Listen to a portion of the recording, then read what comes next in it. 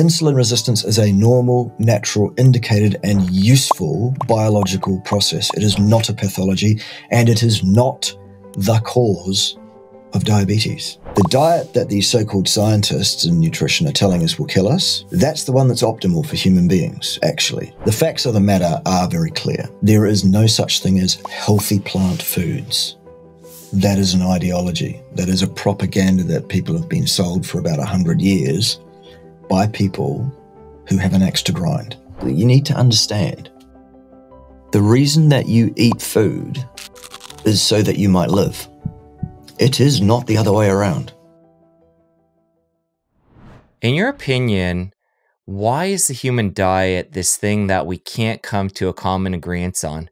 It's such a foundational piece for us as humans, and it seems no matter how far we go down the rabbit hole, we can't come to any common terms. Why would you say that is?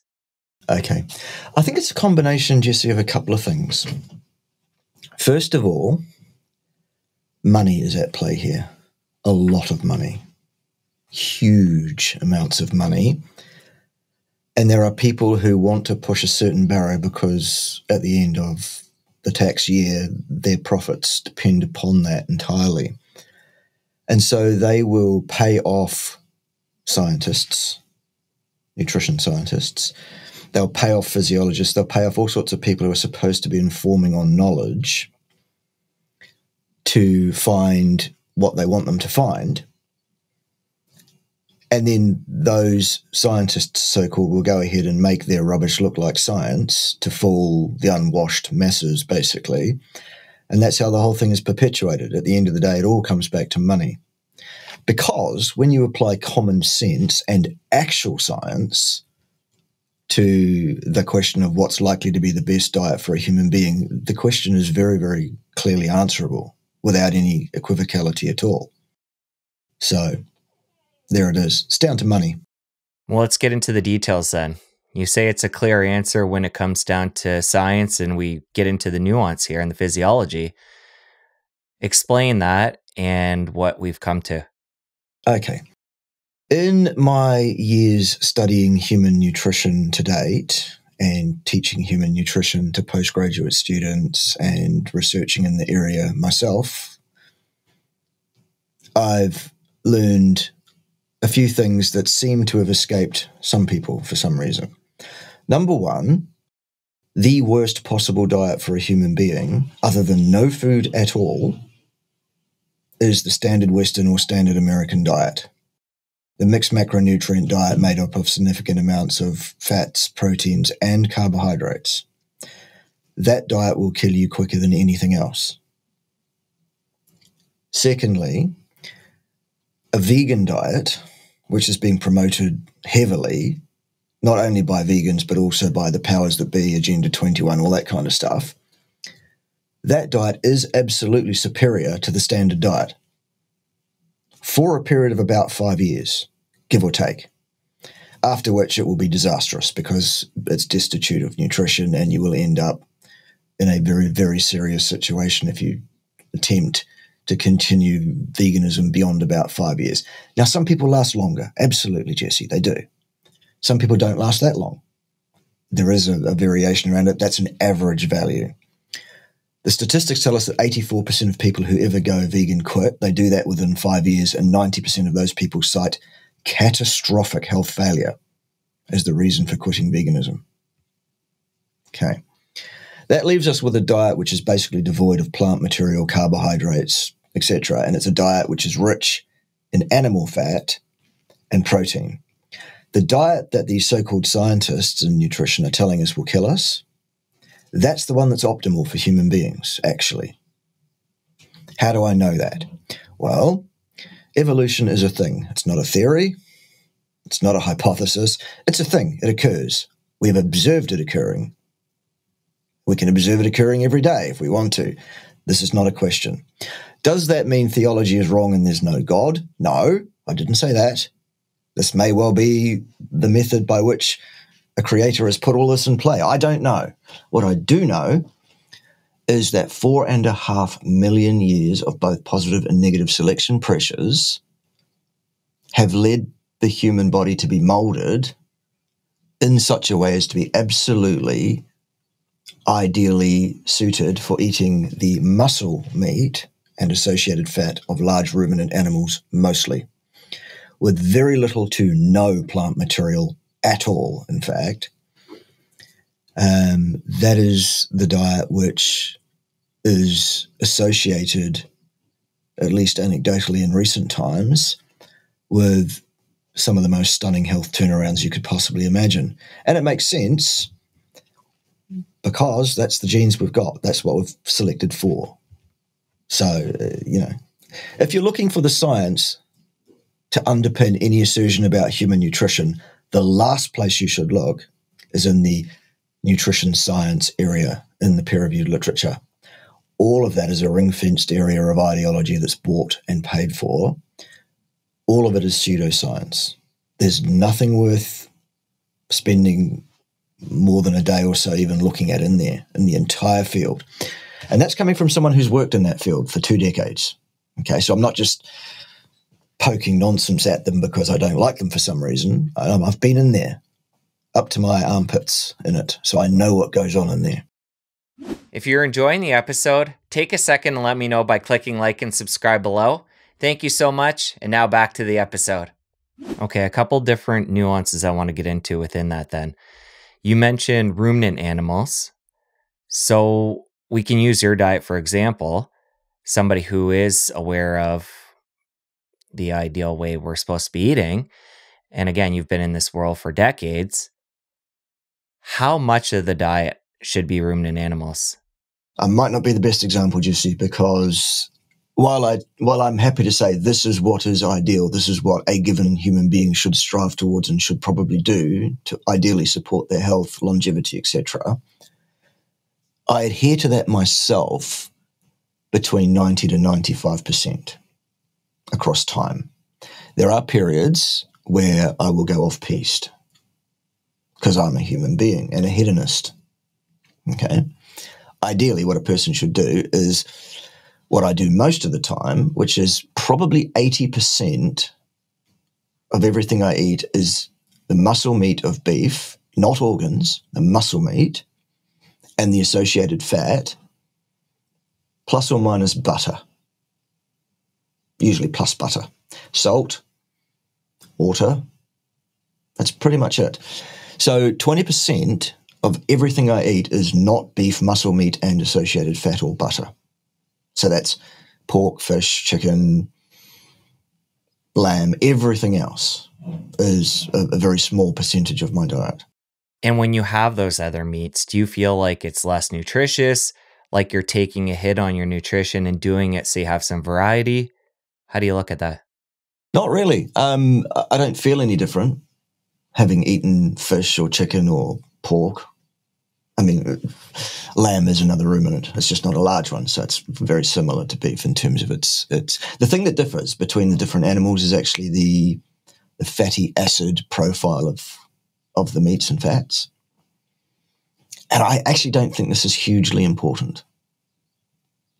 I wouldn't suggest that you base your diet on chicken because of the way chickens are reared and antibiotics and all the kind of nonsense around that. I wouldn't suggest that you base your diet on fish and seafood because of mercury poisoning, other heavy metals and things. But if you were slightly more than 20% and slightly less than 80%, I probably wouldn't be asking for your card back and striking you off the list of genuine carnivores. He never really was a carnivore. He did it wrong, Jesse. That's just a little joke. All right, so we know now what to eat, but let's take this even farther and talk about what the animal ate. So there's, organic chicken, pasture-raised chicken. How important is it to know, and we can use this with any animal, when it comes to fish, wild caught, beef, grass-fed, grass-finished. When it comes to nutrition and the benefits we're going to get from that, how important is it we look back at what the animals ate? If a person says to me, I cannot afford grass-finished, grass-reared beef, I can afford the feedlot stuff, I would still vastly sooner see that person eat that than any amount of plant material at all. Now, for ideal situation, for choice, if you have the choice, if you can access grass-fed, grass-finished beef and you can afford that, I would say for preference, do that. But I wouldn't die in a ditch over eating non-grass finished or whatever. There is a slight difference in the fatty acid makeup, but I really don't think it's the major concern that going, oh, well, sod it, then I'm not going to eat meat because I can't get grass-fed, so I'm going to eat plants instead. That would be a mistake. Okay. In New Zealand, we're lucky. We only have grass-red, grass-finished meat. There's nothing else to be had. Probably because we're a lot closer to the equator than the North American continent, for example. So it's just not even an issue here. Okay, taking that even another layer further, what about meat that is raised on a farm versus wild meat? And people that are hunting or getting meat from somebody that's out actually hunting. And then another layer to that is looking at the actual animal rating. I mean, there's something like a deer that's more, I would say, from my knowledge at least, is more likely to be a natural meat versus a cow that has likely been bred from another animal to what we have today. The example there is an interesting one because if given a choice between cattle and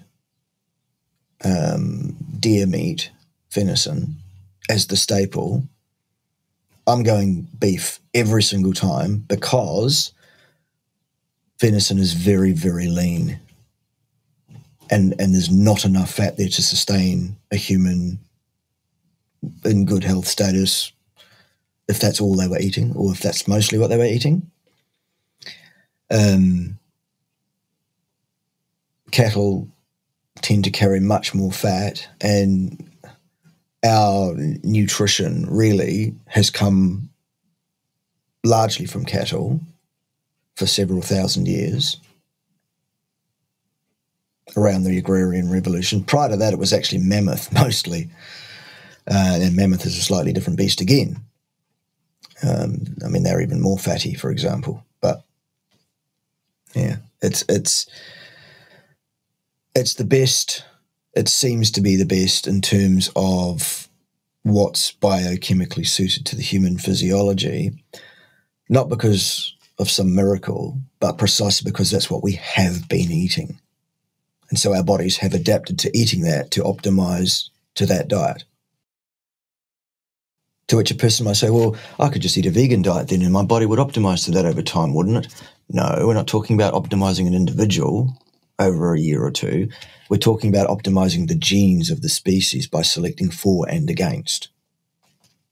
So we're talking more geological time here. We're not talking a few years of doing something. All right, coming back to the original point we were making, I said there was a couple of nuances I wanted to dig into. The other one is the fact that you said muscle meat 2 different times, which means that you're not having organs. And a lot of times in the health and wellness space, those are prized and people talk about the health benefits and how nutrient dense those are. So talk about your feeling on organ meats. Organ meats are completely and utterly unnecessary in the human diet. Do some of the organs contain some things that are touted as positive health supporting things? Sure. Does that mean we should eat those things on balance? No, not when you understand everything else that's in them. My main bugbear with organs is liver, particularly. Other organs, brain, spinal cord, bit of this here and there, whatever else. Again, I'm not going to die in a ditch over that and say, give us your card back, you're doing it wrong. But if you're piling in an unnaturally large proportion of liver, you are asking for a problem because you are not designed for that. And liver contains some good things, absolutely. And that's the things that these less than ideally educated people are putting forward as the reason you should eat liver, forgetting entirely the flip side of that coin, whereas, well, what about all the toxins in liver that will do you damage? A lot of people say, oh, you're talking about vitamin A, aren't you? Not really. I'm not convinced about vitamin A toxicity. I'll tell you what I am convinced by, though, is copper toxicity. And the level of copper that you will find in liver is vast. And that can really cause you very, very serious problems. Okay. So given everything we've said to this point, 80% of your diet is beef. Would somebody be able to thrive, would you say, on a 100% beef diet? Absolutely, without question. Now, the caveat would be, where is that person coming from? How is their health when they started? What have they been eating? And how sensibly, how slowly did they transition their diet from A to B?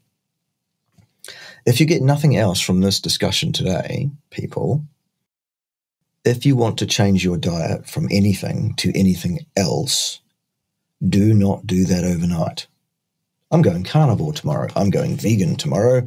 I'm going omnivore tomorrow. Whatever. No. Change your diet over 6 to 8 weeks from what it is to what you want it to be. You must allow your microbiome to adjust to the change in food supply. Otherwise, all hell will break loose at some point, either immediately or on a delayed reaction. And then you'll turn around and blame the diet, when it wasn't the diet that caused the problem. It was the fact that you changed your diet too quickly, often some months ago, before you actually get the disaster. So that's the caveat I would throw at that. But can a person thrive on nothing but the muscle, meat, and associated fat of, let's say, beef? Yes, without any question. Well, let's talk more about that microbiome change. You have my interest peaked now. Say somebody's coming from a standard American diet, transitioning to 80% beef plus, and taking on more of a carnivore-ish diet. Classic thinking would say, okay, I'm not getting all that fiber from plants. I'm having more meat now. My microbiome, a lot of it is probably going to suffer. Take me through that process of weeks there, like you said, that transition phase, and what's happening in the microbiome. The food supply transiting through your alimentary canal, through your colon, is where this microbiome largely get their food from. And your dietary makeup is what it is. You as a person, any person's. Therefore, the speciation, the prevalence, the peaceable arrangement of all sorts of different species of microbiota in your colon is based on that food supply. The ones that are getting what they need most prevail most. The ones that don't get what they want will exist in the background and be like the mammals were while the dinosaurs were around, for example. And then you suddenly change your diet, let's say overnight. Now, the bacteria and other small organisms that are expecting a certain makeup of food are not getting that. They're getting something completely different that's no good for them. They will go to war with each other for the resources that exist such that they are.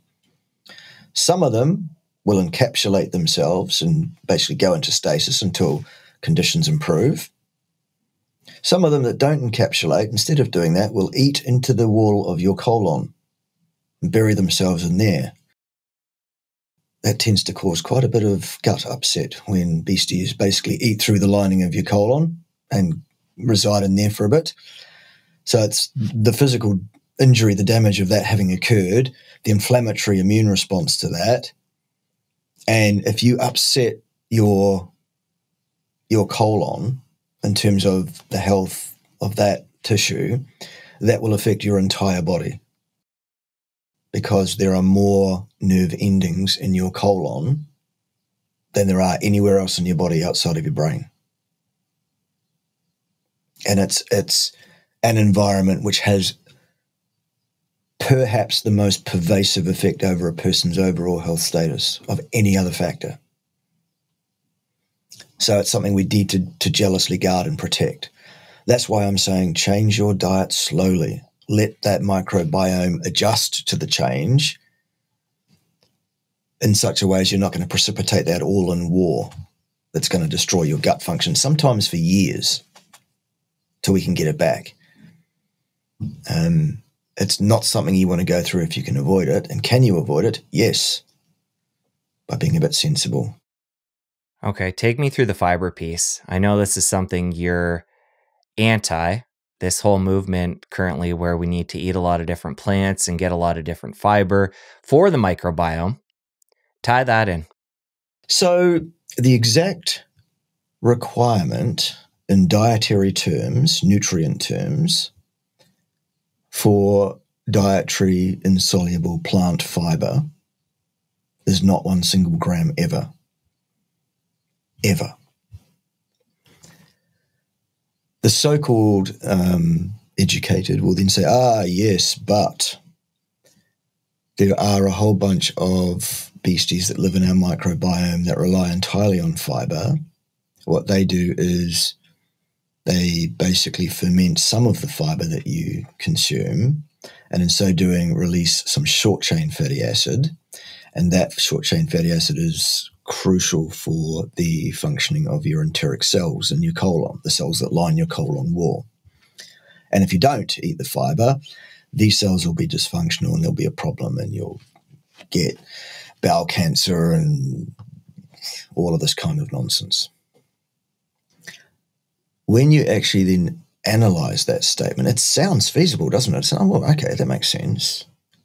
Until you look at this thing and go, okay, well, this short-chain fatty acid that we're talking about, it's being released by the fermentation of a very small amount of the fiber that we actually eat.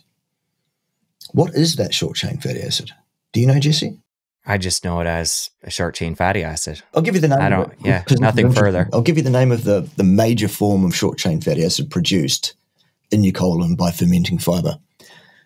It's called butyric acid. B-U-T-R, I can't even spell, butyric acid. It's the same acid that you'll find in butter, hence butter is called butter, butyric acid. Okay.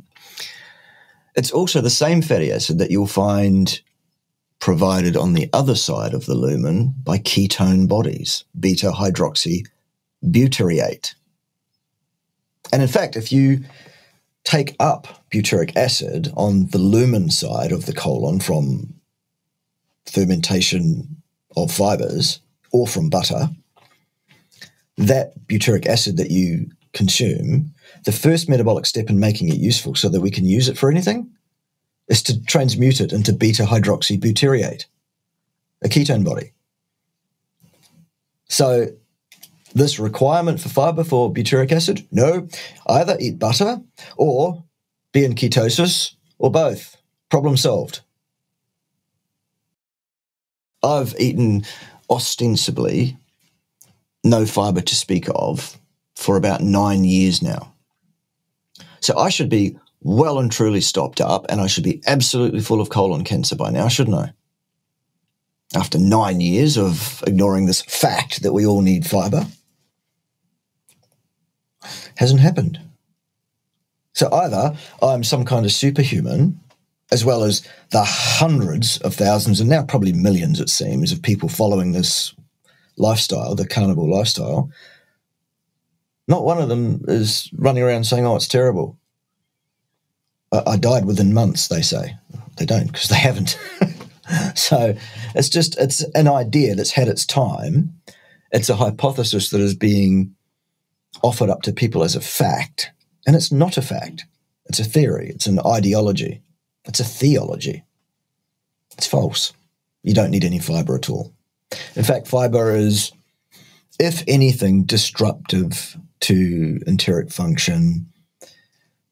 Fiber is actually the cause of most issues that people have in their guts, precisely because your gut is not designed to break down fibers.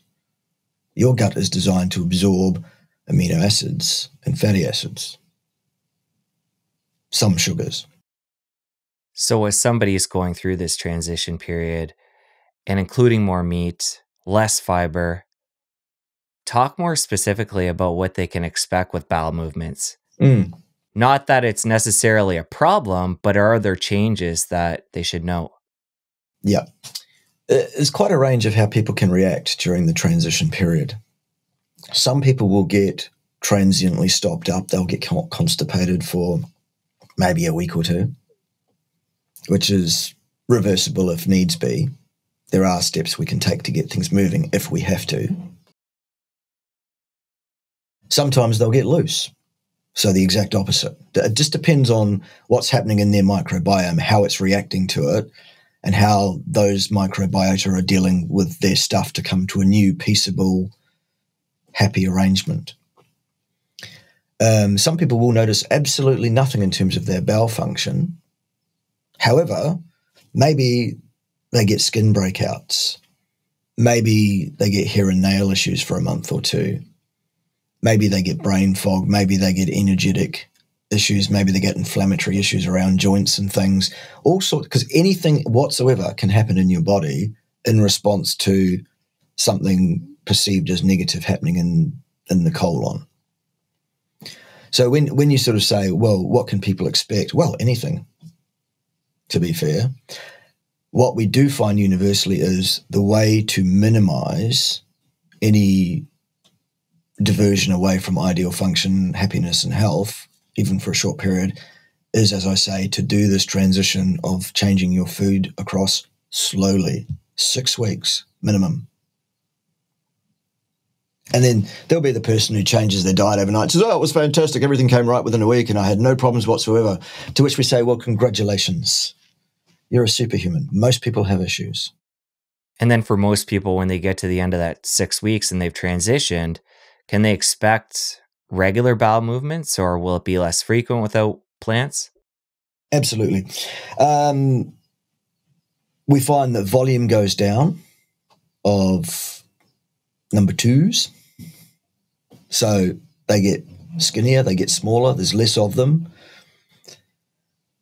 Instead of going once a day, sometimes more than once a day for some people, you'll find once every second or third day is quite normal.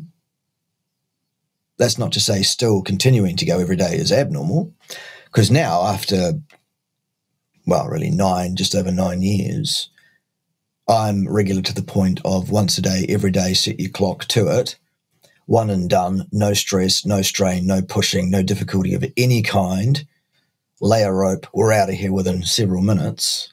Sorry for the details, but that's what we're talking about. Absolutely no issue with bowel function whatsoever on a zero carbohydrate, basically, zero fiber, basically, diet.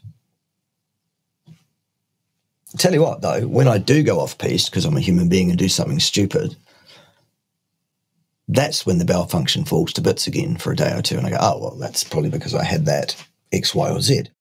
What would it be for you when you do fall off track? I'm quite partial to beer. I don't mind a potato chip.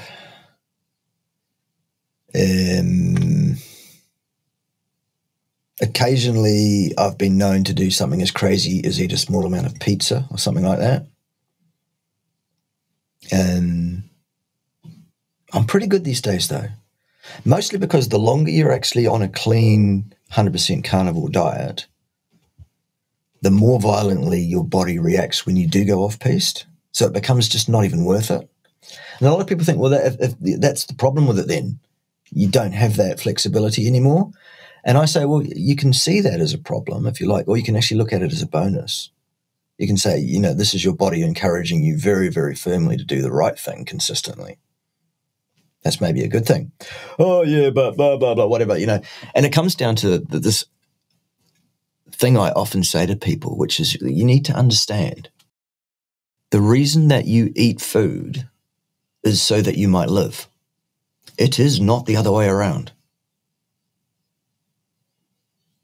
A bit of discipline is all it takes. Until your body gets used to that, then it's quite happy with that. You go off-piste and it goes, don't do that, Charlie Brown.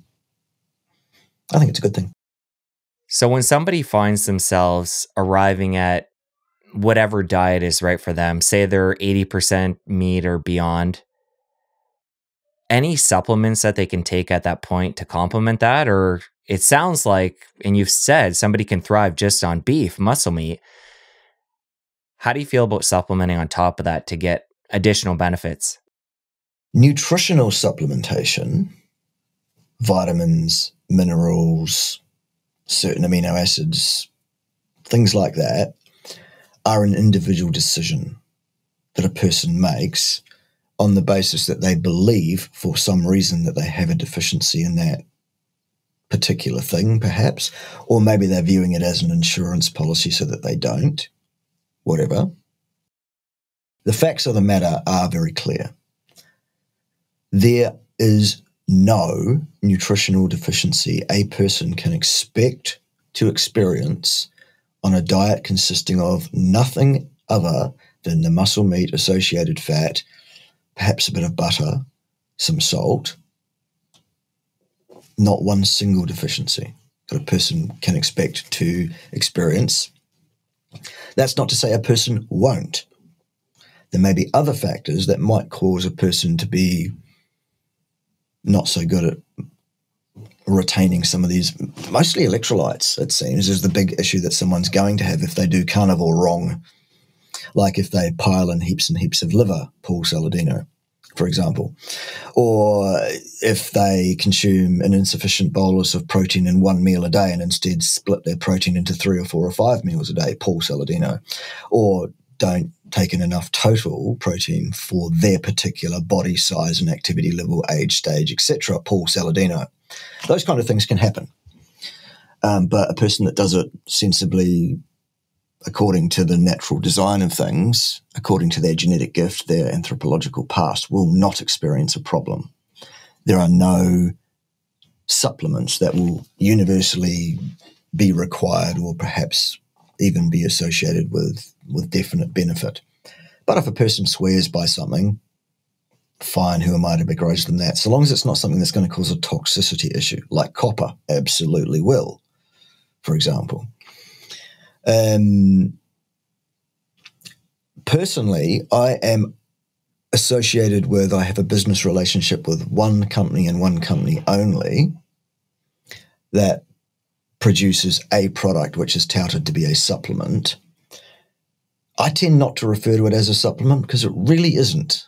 It's a thing that we call a nutraceutical. And a nutraceutical is not really a nutrition supplement and not really a pharmaceutical. So it's a nutraceutical, if that makes sense. It's a thing that has a specific effect on the human body, which is definitely beneficial, no question. The particular thing I'm involved with is a product which is an adult stem cell release agent. There's no nutrition to speak of in the product. There's a little bit of, they put in a few vitamins and minerals and things because you know what these companies are like. And I can't convince them to take those things out of it because they don't need to be there. I'm interested in that product and I promote and suggest to everybody that they should be on that product because of what it does. It causes your bone marrow to release your adult stem cells, and those adult stem cells then go around your circulation, find tissues in your body that are in need of renewal or repair of any kind, and they do exactly that. They replace your tissues with brand new ones. Isn't that fantastic? That's awesome. That's the only product that I promote to my people at all. People say, oh, what about vitamin C though? Nope, not required. On a carnivore diet, there's perfectly sufficient vitamin C in the diet. What, in muscle meat? Yes. But it says 0 on the label. Yes, that's because it's below a certain threshold where they're allowed to write 0. Doesn't mean it is 0. And in fact, your need for vitamin C is vastly reduced if you're not also eating carbohydrate. Why is that? Well, it turns out that the transporter that means that you can absorb vitamin C from the blood into the cells is a transporter called GLUT4. Ever heard of that one? I have. Glucose. That's the one that transports glucose, isn't it?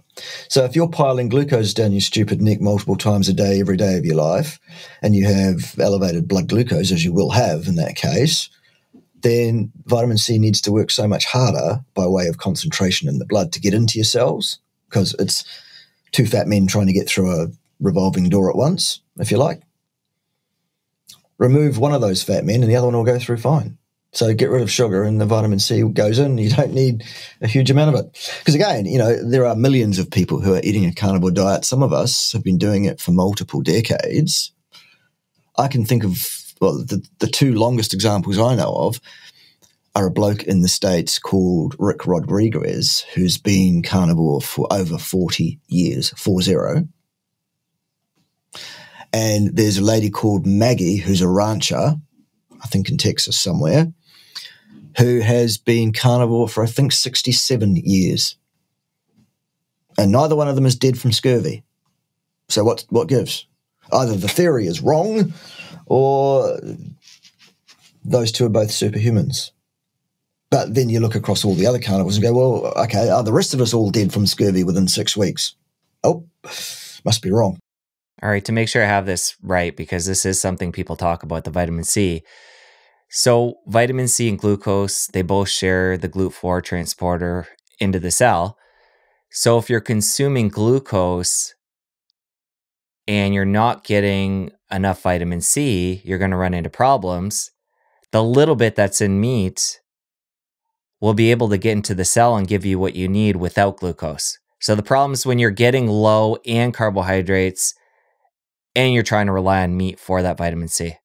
Yes. So if you eat meat for vitamin C and carbohydrates that don't contain vitamin C, so let's say your diet is meat and bread, then you're going to get scurvy.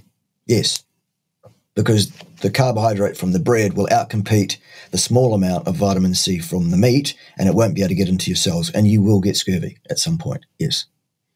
Take the bread out of that situation altogether, double up on your meat intake. Now you've got enough vitamin C because the glucose transporter, the thing that we call the glucose transporter, the GLUT4, is not busy transporting glucose. So it's ready to accept and transport vitamin C at the drop of a hat, and does so. All right, while we're talking about vitamin C, let's get into iron. This is another one that I know is a myth, but I want to talk about what's happening there. Somebody with, conventional thinking would assume, and rightfully so, given the conventional information, that if you consume red meat as a carnivore and you're having tons of that every day, you're going to have iron issues. So talk about what goes on in the body to compensate for that. Well, number one, tons of meat every day would be impossible. I know that's just a turn of phrase, but let's be realistic about what it is. Now, I'm not a huge individual. I'm 5'6". I'm 140 pounds dripping wet. So I don't need as much food as, say, Sean Baker. Sean's got 100 pounds on me plus. So he eats a lot more meat than I do, but it's still relative to his body size. What I'm always promoting to people as a good starting point is your minimum protein intake per day ought to be 1.75 grams of protein per kilogram of lean body mass. Now, Americans will need to transmute those figures into pounds and whatever else to make it work. So they'll need to do some math, but it's not too hard. That's the minimum. And we go up to perhaps 1.5 times that. That'll be your sweet spot individually. And it's dependent on your age, your gender, your body size, your activity level, your training status, your stress and distress in your life, etc. That will affect all of that. But you'll hit on what the right level is over that time. So that's more meat than most people will eat on a mixed standard diet, absolutely. But it's not tons. Example, I would eat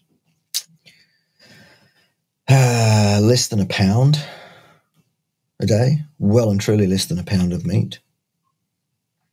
And Sean Baker around about 2 pounds, give or take, whatever it is. Just for two examples of two relatively prominent carnivores that we know about. Dr. Anthony Chaffee, I think, eats a similar amount to what Sean Baker does, but he's a similar sort of body size as well. He's another 6 foot plus muscled, bloke in his 30s, as it turns out, for Anthony Chaffee. Age also comes into how much meat you need, by the way. So both Sean and I are past 50, so we would need less than Anthony Chaffee would, for example. Whatever. So this idea with iron problems, which iron problems do you mean? I mean, just you hear that if you're to consume a carnivore diet in the health space, again, I'm being very vague here, but I don't have specific examples, that you're going to accumulate too much iron in the body and cause issues. Right. Okay. So there are a couple of very interesting points there. Number one, the exact form of iron that is required by the human body to have biological use, to be usable by the human body at all, is a form of iron which is biochelated to a protein called heme, H-E-M-E. Heme iron is what you need. And why do we need that? Well, its primary role is in the carriage and capacitance for oxygen in your body. Heme iron is completely, absolutely, and utterly non-toxic, precisely because it is protected by the way it's carried around the body by the proteins that it's biochelated to. They encapsulate the thing. They package the thing in such a way that it can be stored long-term in your body for use when it's needed in a encapsulated, safe, non-leaky, non-problematic binding, if you like. The other way that we can get iron into our bodies is through non-heme iron, the kind of iron that you'll find in plant foods, for example. That is toxic, highly toxic, and that absolutely will cause you a problem. Heme iron will not. The only thing that these people point to when they're talking about, oh, heme iron's a problem, heme iron's a problem, is they're looking at associative studies where they follow large populations of people by way of respondent survey returns. So they don't measure anything. They don't keep these people in labs. They don't keep them under control. These people are free living under their own recognizance for multiple decades. And every few years they get sent a questionnaire that they fill out. So that's the first problem. Write this down. People tell lies about what they've been eating and how often, and et cetera, et cetera, et cetera. Secondly, if we take 100,000 people, 200,000 people, or 1 million people and equate the incidence of, for example, various cancers with their reported intake of heme iron, we might get this really quite weak associative relationship between those factors. It really is very, very weak, by the way. Now, I'll talk about how statistically significant this finding is. This is their propaganda. This is how they sell their bill of goods. Yes, it is statistically significant. Statistical significance is determined by the sample size more often than anything else. The larger your sample size, the smaller an effect can be before it statistically happened due to anything other than dumb chance, parsimoniously. So you can have this minuscule effect and say, look how statistically significant that is. P equals 0.00000. Well, that's very meaningful. Ergo, my case has been made. But then you look back and you trace it back and you go, well, what does that actually mean in practice? The baseline incidence for these kind of cancers they're talking about in the populations that they generally look at generally tends to run at around about 8 per 10,000 person years of follow-up at baseline in the zero intake of this nasty meat-based poison somehow. They sometimes find maybe a 25, maybe 30% difference in the incidence of cancer at the high end of meat intake. So that equates to a difference of less than 2 per 10,000 years of follow-up for any given individual. Now, given that a human lifespan is, let's say, 100 years, we would need to divide that 2 per 10,000 down to per 100 years to find out what the difference in risk is for that individual, wouldn't we? If that was a cause and effect relationship, which it is not, because of the milieu of uncontrolled covariates, confounds, collinearities, healthy user bias, unhealthy user bias, all these things that affect a person's hard-baked outcomes in their life. Do they get cancer or do they not get cancer over the next 10 years in this study, for example? So what we have is a weak weak association with no real meaning for any one given living human being over a 100-year lifespan, which we're going to call statistically significant in order to sell it to people. And we're going to assume by lack of a statement to the contrary that this associative data set is cause and effect, which it isn't. It's utter nonsense. It's pseudoscience. It's crackpottery of the highest order.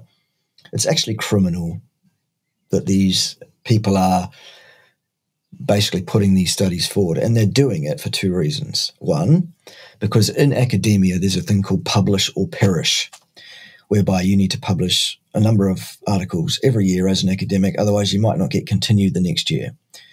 Your professorship is, your ongoing professorship while you're working in academia is dependent on your outputs of research articles. So you need to publish something. So collect some data up,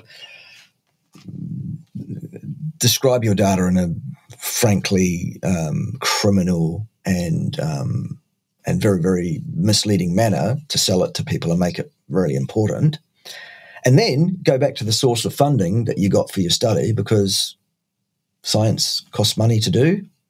So you need to get funding from somewhere. Who has money, by the way? Oh, that's right.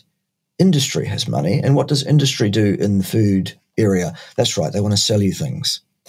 So who is it that's likely to fund a study where we're going to say red meat causes cancer?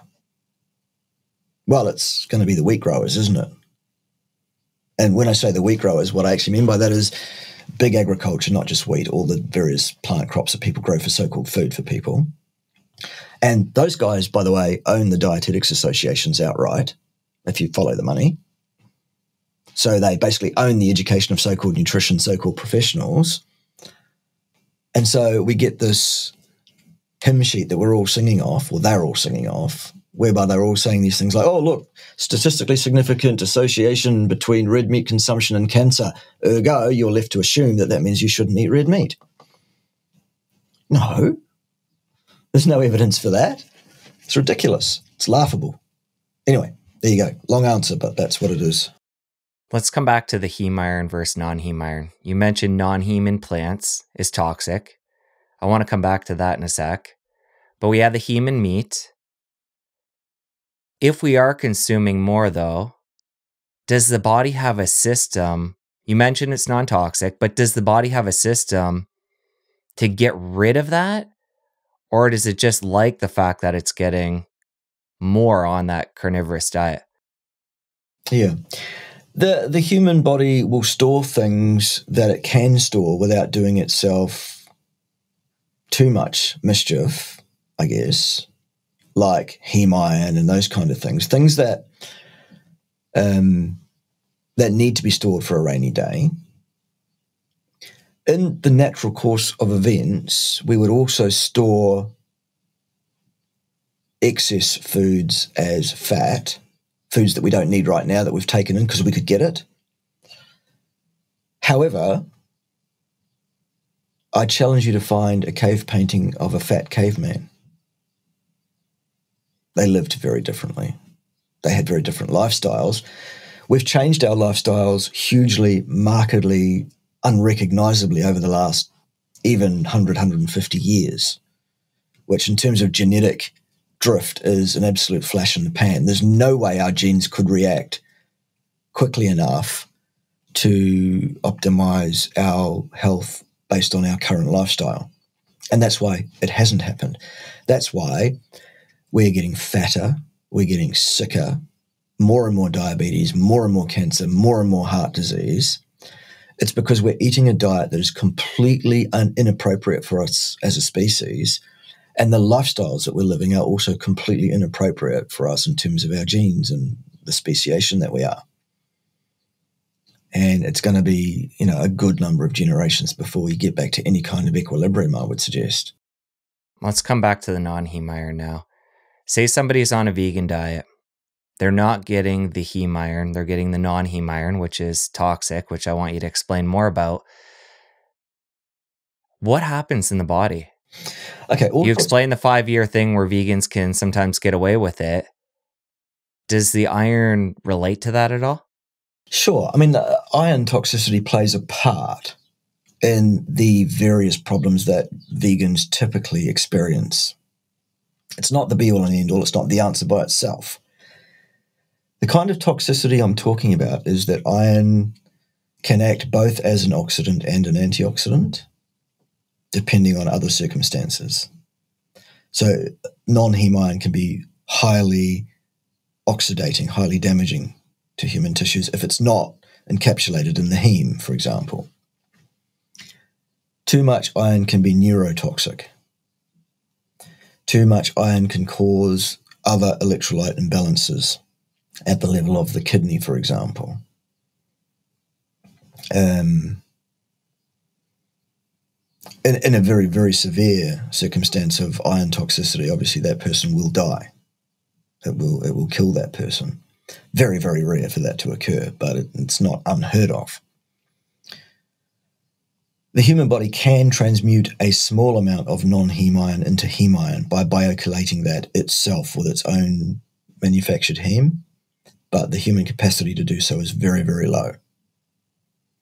And it just makes absolutely no sense to attempt to get the iron in the form that you need it by consuming iron in a form that's completely unlike what you need, basically. So it's neurotoxicity, it's hepatic toxicity, really. It's cardiac toxicity as well. It's oxidative damage that can occur. It's not a good idea to load your body up with non-heme iron at all. Let's stick on this vegan piece here for a bit. And we're coming up on the new year here. Say somebody starting January 1st decides for their health, for the planet, for ethics, they're going to adopt a vegan diet. Let's talk about the changes in the body over that 5-year period. Say somebody's going from a standard type diet to a vegan diet, and then over 5 years, the depletion that they'll have and some of the consequences they'll have because of that. Yeah. Okay. Well, first of all, a person that decides on veganism for health reasons is misguided. Veganism will not long-term improve your health. It will short-term if you've come from a standard diet. Say 3 to 5 years is what it seems to be. After which, your health will catastrophically fail you at some point because of the vast destitution of nutrient required by human beings inherent in that dietary practice. Typically, on average, a vegan becomes unable to maintain any meaningful muscle mass. Now, there are 1 or 2 vegans out there taking gear, being bodybuilders on a vegan diet, saying, look, I'm a vegan bodybuilder. Well, tell you what, Charlie Brown, any extra musculature that you do have there is not to do with your diet so much. It's to do with the fact that you're taking gear. For example, there are also carnivores doing the same thing, by the way. So I'm not saying it's particular to vegans. So you'll have a loss of muscle mass. I mean, just go and have a look at some of these vegan promoters who've been doing this for any number of years. And what you will generally see is pencil necks, caved-in skulls, caved-in eye sockets, empty cheeks, lack of pallor, like ashen colour, sometimes even, heading towards blue or translucent. You'll find a deadness in the eyes. You'll find a lack of alertness. You'll find a lack of apparent energy. You'll find that they all speak with the same intonation. For some, that's probably a cultural thing more than anything else. They'll have skin problems, generally nail problems, hair problems, says me. They'll have slow injury healing if they're getting injured doing anything, whatever, if they've even got enough energy to do anything that could get them injured, constant infections, all sorts of, basically these are people who are death warmed up, waiting to cool down, precisely because, I actually refer to veganism as the church of anorexia vegana, because it really is exactly that. It is totally inappropriate to attempt to get nutrition from plants. that will not work well long term. So that's kind of where it is. So will it support your health long term? No, it will not. Is veganism better for the planet? Absolutely not under any circumstances. It's vastly, hugely worse in terms of environmental impact, numbers of associated cause and effect animal deaths, et cetera, et cetera, et cetera. There is absolutely no rational argument that can say that a vegan diet is better for the environment than a meat-based diet. Just does not work. And thirdly, if they're saying I'm doing this for ethical reasons, once again, you're mistaken, because what you're doing is destroying your health. That's not ethical. You're misguiding everyone you're talking to about how great veganism is and telling them they should do the same thing. That's not ethical. You are causing more damage to the environment than 100% carnivore is, absolutely demonstrably without any question. So that's not ethical. And you're claiming that overall this is better for the environment, which is nonsense. Example, any plate of plant-based slop that might be something like food, but not to a human being, that these vegans eat every day, multiple times a day in fact, has plant materials shipped, flown, and bought in from all corners of the earth, having been grown in monocrop, destructive, death areas, really, to destroy the natural environment. Because of the amount of meat I eat, would eat the equivalent of about one adult cow a year. And guess where that cow grew up? I can see the next one right now. It's about 10 yards from where I'm sitting. I'm looking out the window and it's eating the grass on my lawn through the fence, because for some reason the grass is greener on my lawn than it is in its paddock. So the air miles on that beef, when it's time for that beef to be food for me, is not very many, is it? The home kill people come in, they kill the animal, they butcher it up for us. The farmer that owns that cow gets most of it, and because we live here, we get to share in some of that. That's awesome. When we have to go and buy meat, which we still do, we drive half an hour or so to a butcher that sources all their meat from the region here. And it's all beef that's been grown on grass, that grass being grown by rain. They're not irrigated, and we don't really need to irrigate so much here. Because, again, we've got good grass, we've got good rainfall levels, and the environmental impact of that is basically none. In fact, cattle is the very thing that makes grasslands viable as a habitat and as a way of upgrading unusable protein to usable protein for humans. Let's come back to the nuances of your diet. You mentioned half a pound of either beef or meat per day. Is it beef or meat in general? Generally, it's beef, around 80%. Now, I should be careful with these numbers. I'm talking about 450 grams, which is probably just short of a pound, isn't it? Okay, so more than half a pound, because a half pound doesn't seem like a lot. More like a pound. No, it's more like a pound for someone my size, and someone like Sean Baker is more like 2 pounds. Okay. In a sitting. When will you have that? Will you have it all in one meal? Yeah, I do personally. I eat once a day, and it's generally at about 4 o'clock in the afternoon. And then the next time I eat will be 4 o'clock the next day. No breakfast, no lunch per se, no evening meal per se, unless I'm doing something special where there's an evening meal, in which case I might not have my afternoon feed because I don't want to overdo it. Okay, so when it comes to the timing of that meal being in the afternoon and having one meal a day typically, is that for health benefits or is that for convenience? Is that for just when you get hungry? Yeah. Okay, so when you get really used to the carnivore lifestyle, you're not getting hungry multiple times a day.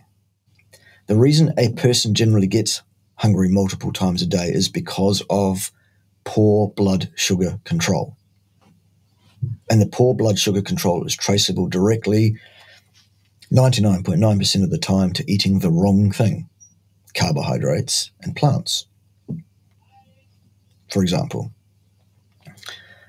Don't do that, and your blood sugar is very, very stable throughout the 24 hours. So you're not hungry.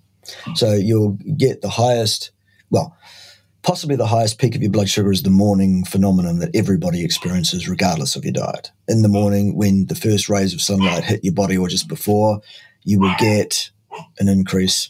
Excuse me if you can hear my little puppy going off. Oh, good. We've just got a visitor to the house, but, whatever. So in the morning, you'll get a spike in your blood glucose. That's normal. That's natural. 100, 120 sometimes, fine. And then it settles down for the day. And then obviously when I eat, my blood sugar will go up and then it will drift down over the next 24 hours with the next morning phenomenon thrown in as well, sort of as a nuance. But my blood glucose would not deviate more than 30 or 40 units throughout a 24-hour period. It's very, very stable. I don't have huge peaks. I don't have troughs. And the thing that will drive someone hunger-wise will be a trough. And do you know or do you think you're in ketosis 24/7? Nope. I don't think a person should be in ketosis 24/7. I think that's a bad idea, in fact. That will tend to impact your metabolic rate, your thyroid function, your kidney function, all in a negative way. People who talk about wanting to be in ketosis and stay in ketosis all the time, that's an error. That's another theological standpoint, another position that's often promoted by people who simply do not know what they are talking about. It's not a good idea.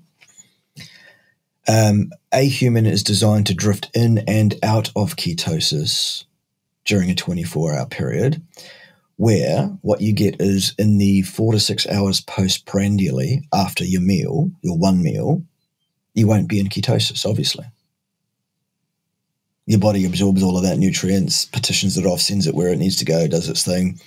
Maybe then the the blood sugar starts to drop slightly over the next 10, 12 hours. So by the end of the next 10 to 12 hours, probably just before your morning phenomenon is where your ketone level will be the highest, I would suspect. But in my case, if I'm going to use one of those stupid stick things, by the way, don't waste your money on those things, people. Don't chase ketones. Don't test your ketones. It will not tell you anything worthwhile knowing. But mine generally remains steadfastly in the pink and never gets as high as purple, unless I'm fasting for several days at a time. And that's normal. That's the body doing what it's supposed to do. It provides the ketones when the blood sugar drops below a certain set point because you haven't eaten for 12, 14, 16 hours. Let's talk more about the details of that period. I think you said it was about 4 to 6 hours after the meal, you would be kicked out of ketosis. Is that due to the protein and gluconeogenesis? Because Yes. Got it. Okay. Explain that more, because some people, I feel like in the carnivore world who are having quote unquote no carbs I feel like they say they're in ketosis all the time. Okay. The human body has several tissues that absolutely require glucose to function. If you were to remove all the glucose from your circulation, from your blood, all the glucose that's stored in your muscles, all the glucose that's stored in your liver, drain your body of glucose, you will die within about 4.5 minutes from that point. Your brain requires glucose to run. It will not run without glucose. You will die. And that's the argument that a lot of these ill-educated people, or people who actually are educated enough to know better, but no, you're not, most people, will try and fool you with. So your brain needs glucose. Without glucose in your brain, you're going to die, so you better eat some glucose, obviously, is what they'll say. That completely ignores the fact that the human body is capable of making all the glucose it needs itself from non-glucose precursors. These precursors are the glycerol backbones from triacylglycerol molecules, fat molecules. So a fat molecule is a glycerol with 3 fatty acid chains off it. We use the fatty acid chains for energy. The glycerol is left behind. What are we going to do with that? We can turn that into sugar. Cool.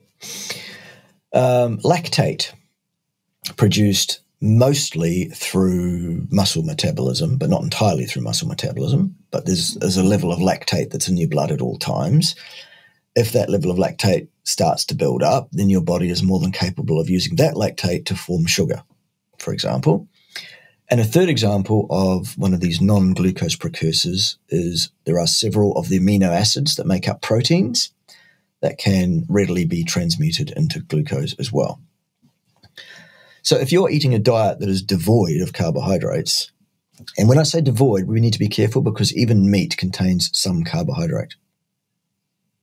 The fact that it says 0 on the label just means it's less than 1 gram per 100. And so on the label, they're allowed to write 0, ostensibly 0, but there is some carb in meat. Okay. But let's say you're eating very, very little carbohydrate. You still need to maintain a certain level of glucose in your blood so that your brain can function. So your body has to make that glucose. And it'll make it from the glycerol backbones from fat molecules, and it will make it from protein. And it makes enough that we're going to be kicked out of ketosis. Yeah. If you eat a reasonable bolus of food in one meal a day. If you split the same amount of food into 3 or 4 meals, you might not get the same response. And you might struggle. Got it. That's important nuance there. And you're saying if somebody were to do that, they may stay in ketosis, which wouldn't be a good thing. Possibly. Let's talk about the fat in meat. You've touched on this before, but I want to come back to it. We talked about it when we were talking about the venison versus the cow and venison being a leaner meat. Talk about how you look at that when it comes to purchasing meat, getting enough fat. And do you ever worry about getting too much, or does the body regulate that? Once you've been on a carnivore diet for any reasonable period of time, let's say 6 months onwards, your instincts in terms of hunger and satiety become highly tuned to exactly how much meat and fat you need. And your body will give you the signal by way of feeling hungry for those things. You will eat those things, and then at some point, suddenly your brain gives you a message saying, I feel quite full now. I think that's enough. All you need to do is listen. Put the fork down when you get that, I'm full now. Even if there's like 2 mouthfuls left on the plate, don't force that into your body. You put the fork down, you say, I'm full now, and you come back and eat those 2 mouthfuls later when you are hungry again. Because in some houses, when you put little bits of meat in the fridge, they're still there when you look for them. Not this house. Sometimes, because we've got 2 small dogs, that they don't know how to open the fridge, so I wonder how that happens. It's not me, by the way. Anyway, so mostly our dogs get raw, completely raw meat and organs and bones because they're genetically designed for that. Humans are more designed for cooked meat, so that's what we eat. Anyway, those instincts are powerful. Those instincts are good. Those instincts are very, very accurate. The one sure thing you can do to throw those instincts off and to destroy your ability to know how much food you need and to monitor that is adding carbohydrates or plant materials to your diet. That messes up all of that signaling. The people that overeat, which is anybody who has any significant amount of stored body fat at all, that is due to overeating. And that overeating is almost invariably due to eating the wrong thing, thus interfering with the signaling. Because again, if we go back to the paintings on the walls of caves, you don't see people standing around with calculators. That's not what we see on the cave painting walls at all. The other thing you don't see is a picture of any salad, by the way. Just an interesting side note.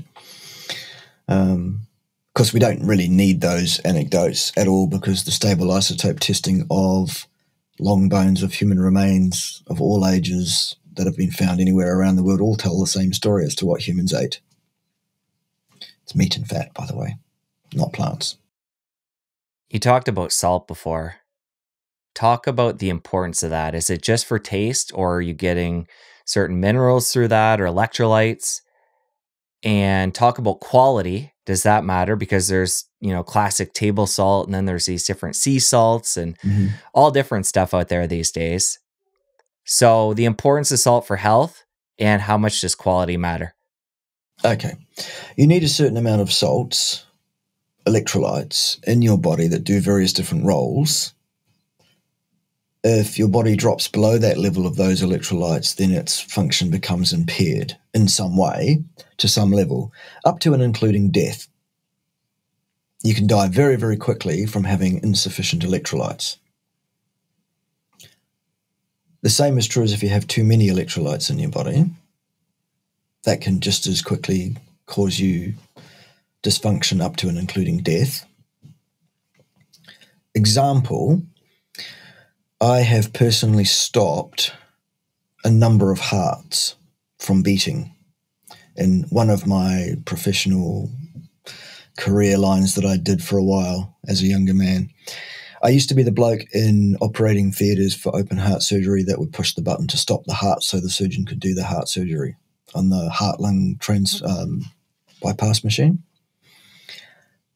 The drug that we use to stop a person's heart from beating, the drug is hypertonic potassium. That's all it is. Water with potassium ions dissolved in it. Pump in hypertonic potassium into someone's body, and that will stop their muscles from contracting, including the heart. So that's one way that you can do that. Luckily, in the normal course of events, people don't consume anything like that kind of level of potassium or any of the other electrolytes that can cause various problems. You will take in generally a small amount, which your genetics are programmed to seek out for taste. That's why that stuff tastes good, because you're supposed to get it. But you'll find that putting too much salt on something makes it inedible, doesn't it? You don't want that anymore. Putting too much salt in your water makes it undrinkable. You wouldn't do that. So again, it's your instincts looking after you, telling you what you do need. There are many, many indications that ancient humans used to find salt licks around the place, take them home and right, now let's eat this meat, whatever. And then thought, oh, maybe we should smash it up smaller and sprinkle it. Well, that works too. Now we have grinders that do the same thing. But a lot of people saying, oh, adding salt to our food is a modern thing. Absolute nonsense. No, it isn't. Rubbish. People say all sorts of things that suit their ideology, don't they? It's, yeah. So you absolutely need a certain level of salt in your diet to maintain the right level. You also need good, healthy, functioning kidney tissue that basically maintains the level of those things by pumping ions across the membrane, both into and out of urine, so that you've got the right amount in your blood. You've got the instinct of wanting it for taste. That's too much. It's almost as if humans have been evolving and living and doing reasonably well on the planet for 350,000 years, and more like 4.5 million in species very similar to our current speciation, but not quite yet human. We've been doing it a long, long time. In terms of quality, really, there are really only 3 major electrolytes that exist in a human body in enough concentration that you would need to worry about it per se. Sure, a person can get deficiencies on some of the very much more trace minerals and things, in which case, on a case-by-case basis, if a person shows signs of that and we can identify that there is a shortage of that, then we might supplement with that mineral and probably do some stuff to help them with their kidney function and whatever else to maintain that as well. But the 3 most important are sodium, potassium, and chloride. So if you take in sodium chloride, table salt, and Epsom salt, in a much smaller amount, by the way. So maybe 3 or 4 to 1 in terms of the ratio of sodium chloride to Epsom salt, you're covered in terms of the major ones. If you want to make sure you've got all sorts of other things in your body as well at various trace tiny amounts, you might go for something like Celtic or Celtic salt sometimes pink Himalayan salt people use as well. You also need to be aware, however, that there can also be things in those kind of salts that you don't want in your body. Heavy metals, for example, and other toxins as well. How do you feel about iodine in a typical table salt? Well, table salt, I don't know about elsewhere, but in New Zealand, table salt is universally iodized. Here as well, I believe. Okay, so you take in standard table salt and a very small amount of Epsom salt relative to that. You can even mix it up in the same salt shaker if you like, so that that's what you're getting. You're going to be covered. And it would be a rare occurrence for you to get an electrolyte disturbance, even rarer if you're actually doing the right things by your body, i.e. eating once a day and not 3 or 4 times a day, eating food for a human being and not things that are not food for human beings. And that's the major parts of that battle won, basically. But if somebody were to do that using iodized salt, would they have to worry about the iodine becoming a problem? Well, for the most part, additional or excess electrolytes can be passed out to the urine at the kidney, thus it exits the body and doesn't accumulate. You have to have one of the major ones out of whack. Now, absolutely, you can get one of the major ones out of whack, knock-on effect by getting one of the minor ones out of whack, like copper, for example. That's one we talked about earlier.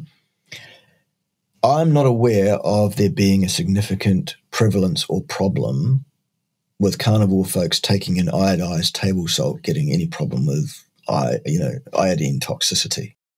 Okay. I'm just curious, being fortified and all, and just depending on how much salt somebody's taking in. I'm not aware of anyone that's had a problem. If there is somebody out there that's had a problem with iodine poisoning, please let me know. I want to hear about it. I'll interview you and we'll get to the bottom of it. That'll be awesome. But I just don't know of anyone that has had that. So Bart, even given all the evidence you've given for animal-based or carnivore diet, there's going to be people tuning in today that are going to fall all along the spectrum of vegan to carnivore, and a lot of people in between. When it comes to those people in between that are going to have, say, even a high meat diet, but have, what they consider healthy plants in there, what are some of the biggest offending foods we need to be aware of if we're going to have an omnivore diet?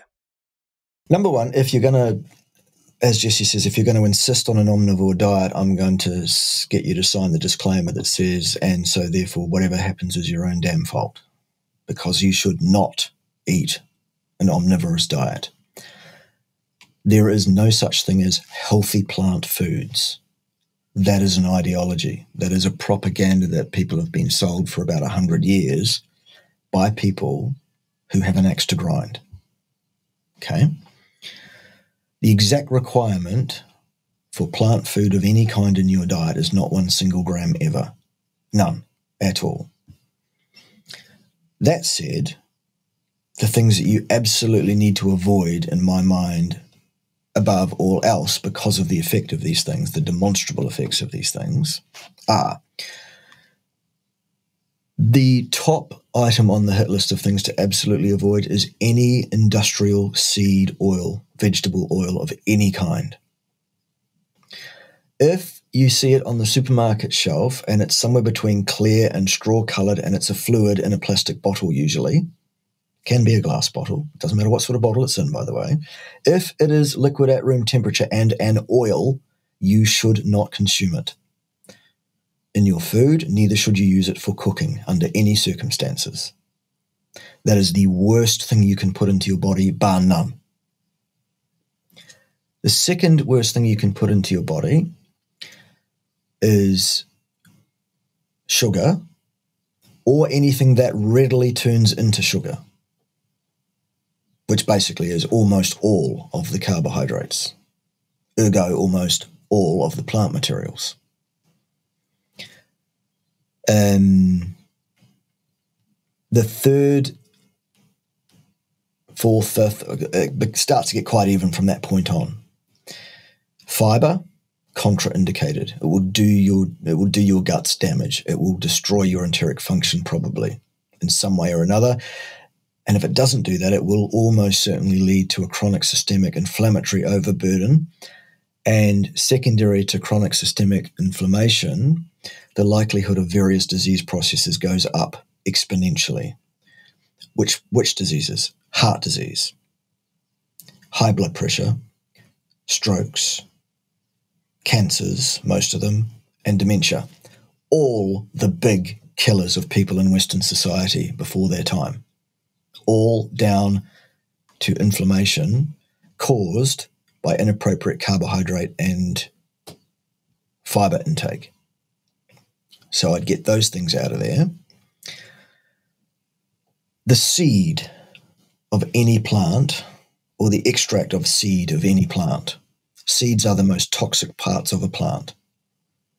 Obviously, the seed doesn't want you to, well, the plant does want you to eat the seed, but the plant wants you to eat that seed whole without chewing it, swallow it, pass it through your digestive system and deposit it somewhere else so it can grow there with the fertilizer that you put there with it. As soon as you chew a seed up, disrupt its physical function, destroy its ability to grow into a plant, it releases toxins to tell you don't do that. So you absolutely want to avoid all seeds, all nuts, all grains, all of those things that can themselves grow into a plant. The leaves and stems of most plants are highly toxic. The least toxic part of most plants are fruits. However, they come with their own set of problems. Fructose, which is highly problematic in its own right. So what we're left with basically, what we've boiled down to after all of that, is if you remove all those really serious problems from your diet, what's left? Meat and animal fat, butter and other dairy items as appropriate to your body. Some people react to dairy well, others don't. Salt. That's about it. Eggs. Eggs are great for a lot of people as well. Eggs are a great source of nutrition, but a lot of people have allergic issues with eggs too.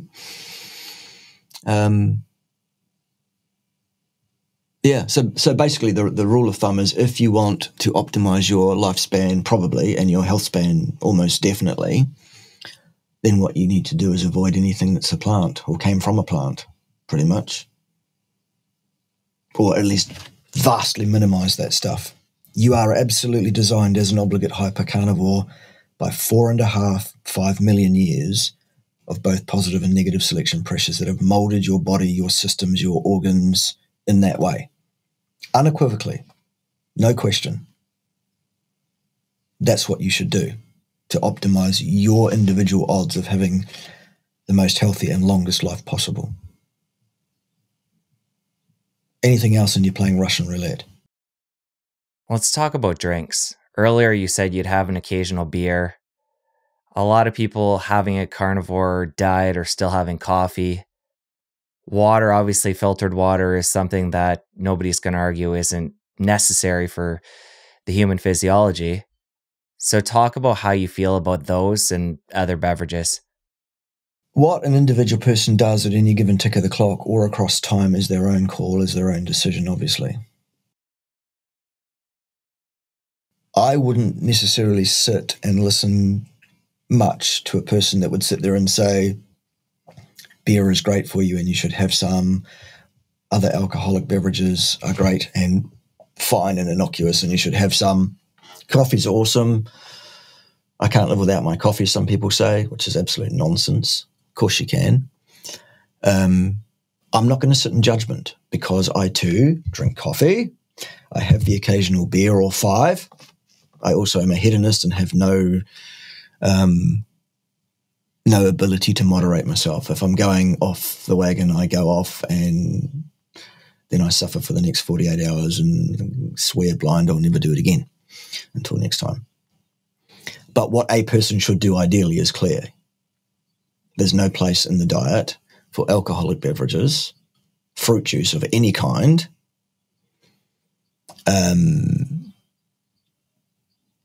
coffee. No place for that. It's a recreational drug and it should be viewed as such. So when I have my sip of my coffee, I am undertaking, having made a determination that it doesn't seem to affect me too negatively at the level that I'm at, and it's my choice to do so. But is it optimal and is it safe and is it... No. A person should not do that. Cheers.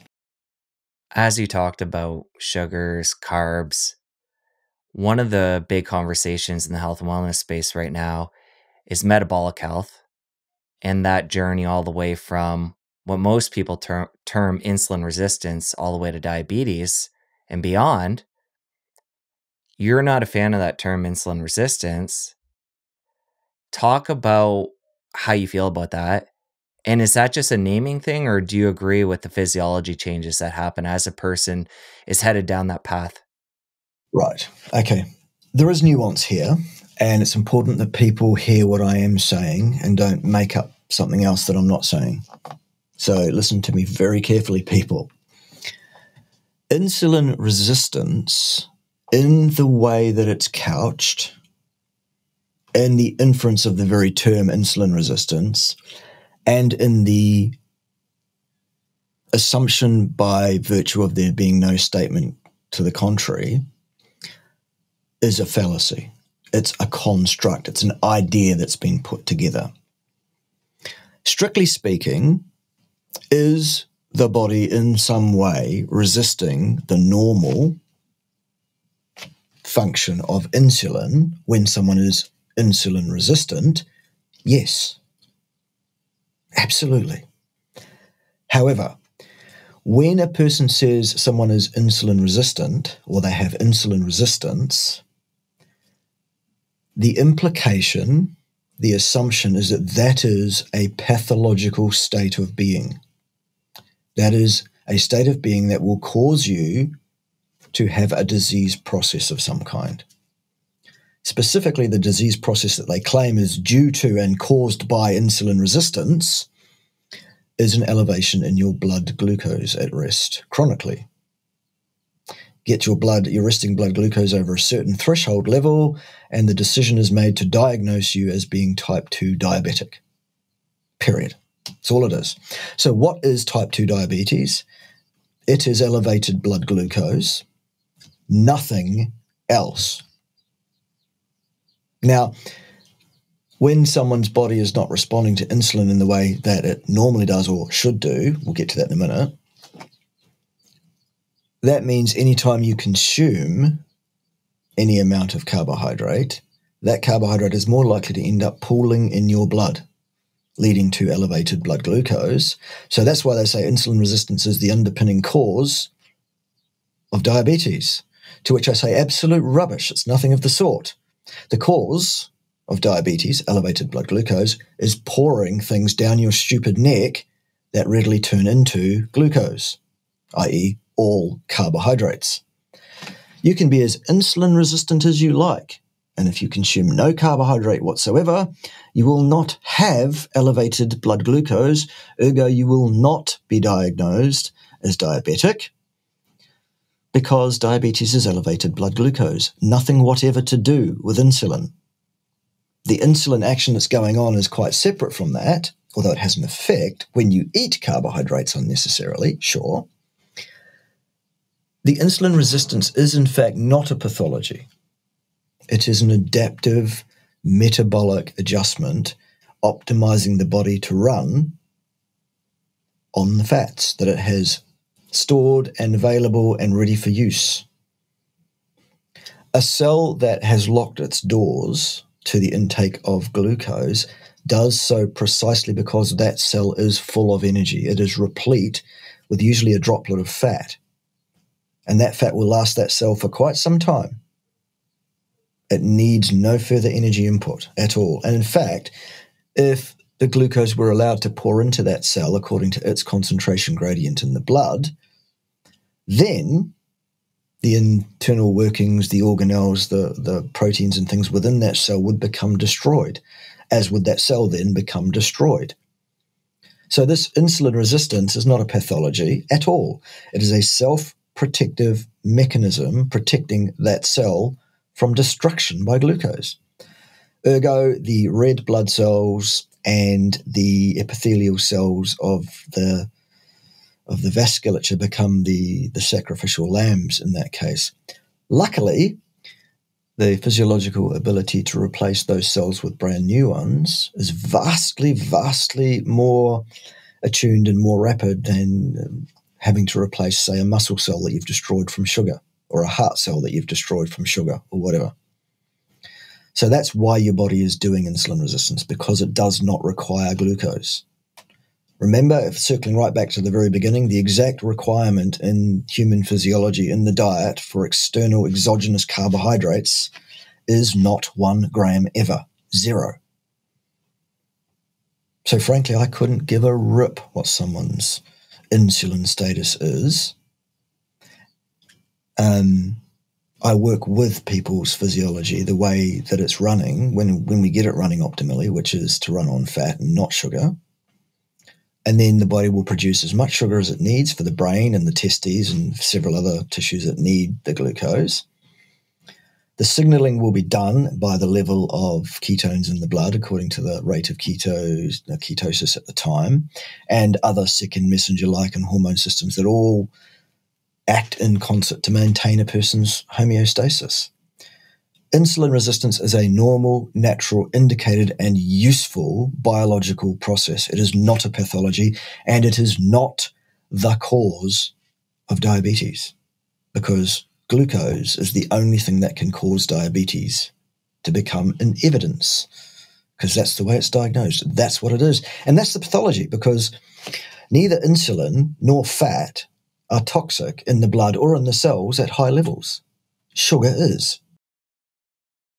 Okay, talk about how you feel about this period of, say, 10 to 20 years when somebody is becoming metabolically unhealthy before they become type 2 diabetic, and testing, say, fasting insulin or using a Kraft test to see what's happening in that period of time that someone would refer to as insulin resistance, to hopefully realize there's a problem, reverse things out, doing the things that we're talking about today, dietary, and hopefully we'll get to other things beyond, and finding value in using that term insulin resistance in that case to reverse out before they, cause all kinds of destruction.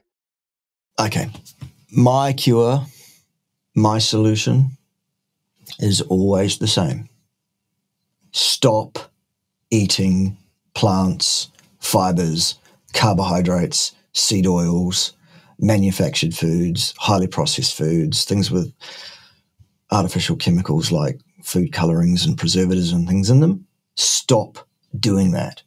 Slowly over 6 to 8 weeks. Once you've been doing that for 6 to 8 weeks, here is the ongoing prescription. Keep not eating those things.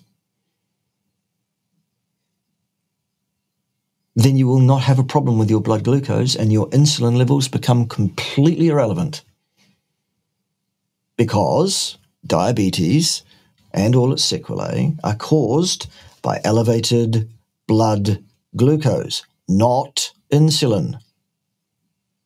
Okay? And actually, the longer you're on a diet devoid of carbohydrates, the less your insulin activity response is, the less insulin you'll produce. And in fact, the more what they call metabolically flexible you'll become, actually. You will be able to cope with occasional boluses of carbohydrates better. There is no value or utility in checking someone's insulin resistance status and saying that's of use to us in any way, unless that person is determined that they will not be changing their diet. They will continue to eat the same way. In which case you could say, well, this is clear indication that your body doesn't like that. It's setting you up for a problem if you don't change your behavior. And the behavior you need to change is the one that tells you should eat plant material, carbohydrates, fibers, seed oils, and all that shit. Excuse my French. No, I hear you. But what I'm sure we can both agree upon is there's going to be a very small group of people tuning into this that are going to go all the way 100% carnivore. So I want to make sure we're practical for everybody. Part of that being, how do you feel about somebody?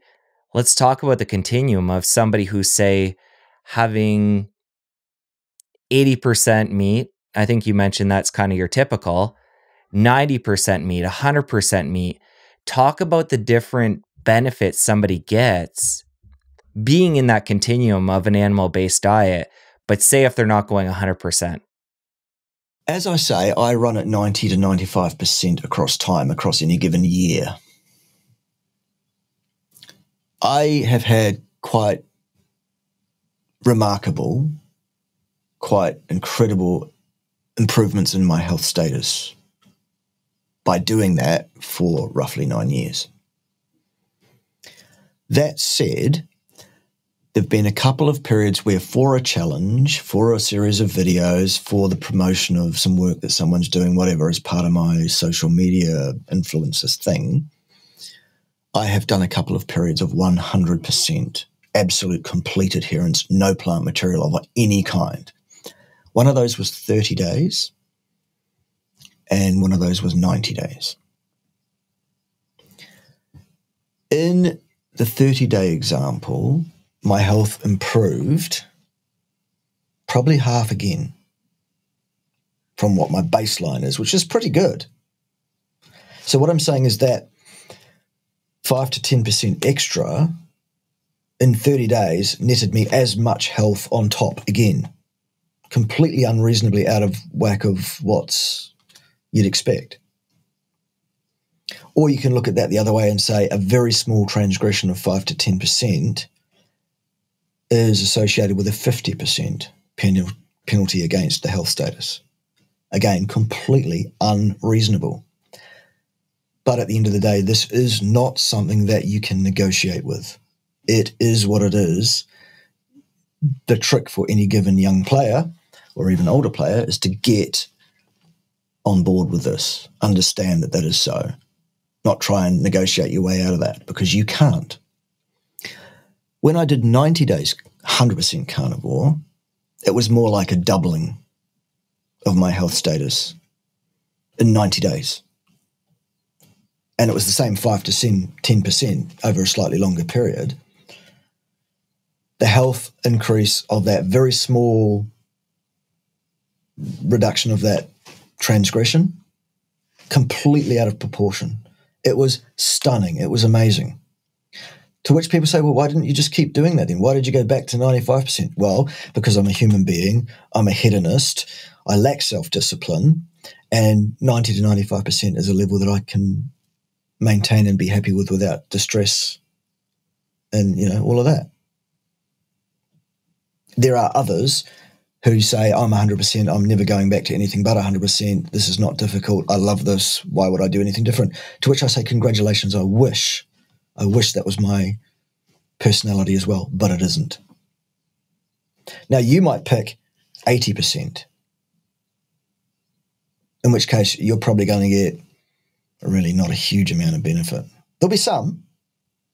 Absolutely, there'll be some. And I'm not saying you shouldn't do that. If that's all you can achieve in your life with your personality, we'll take you there. Let's start there and see if we can move you closer to 100 by going through short periods of time where you experiment with it and go, well, that really is incredible. Now, could I maintain this? I know it was a 30-day challenge, a 90-day challenge, but could I just keep doing this? And hopefully you're stronger than me and you go, yes, I could. Okay. Earlier, when we were talking about insulin resistance, you touched on the fact that cells can lock the door from inside and the damage of the red blood cells and the endothelium.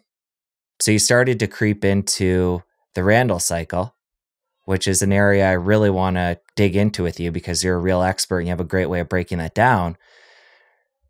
So take us to the beginning of what that is and walk us right through the physiology in a way we can understand. The way that the human metabolic pathway has evolved over 5 million years